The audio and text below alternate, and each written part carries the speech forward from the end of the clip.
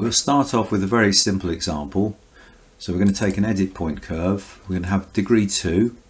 So we'll get 3 CVs on this. And I'm just using Alt to pick a couple of points on the grid there so that we can see there's a mid CV there that we can now move around. So if I go into the transform CV menu and I'm picking one CV and I'm moving it in X, Y and Z, I can then move that up and down as I want to. Let's first of all put the curvature on there. So completely flat line, completely straight line. So the curvature is not going to be too surprising. Got min and max on, it says it's 1, which isn't right. But when I start to move that CV around, you'll see that some more realistic values come up. And you can see it says the minimum and the maximum radius values are pretty similar. So it's almost circular, but not quite, as I move that point up. So we can say that we've got uniform spacing of the CVs here, and we've got constant curvature effectively, or at least visually. Now if we wanted to introduce some acceleration into that curvature, in other words make it get tighter towards one end, then we can simply move that CV across to one end. So this is what we mean when we talk about bunching of CVs, that we're actually reducing the spacing between these CVs in order to get the curvature value that we want. So let's make that a bit bigger like that. So this is one way of achieving that sort of shape, is to just bunch the CVs. Let's go back to our edit point curve. So I'm going to pick those points again, same starting point. This time, rather than doing bunching of the CVs, we're going to try and keep the CVs quite uniform. And so we'll start off by taking the CV off there so we can see a bit more clearly.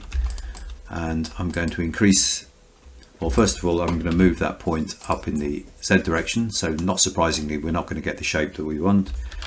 Now, if I increase the degree by 1, I can move that point up and we can get a bit closer to that curve. In fact, this isn't quite uniform. It's sort of closing up the gap here, so we can actually move that to the right and we still say that that's pretty uniform. This one ought to also be slightly moved to the right, and I'm not going to measure the distance there, but visually that's a little bit closer.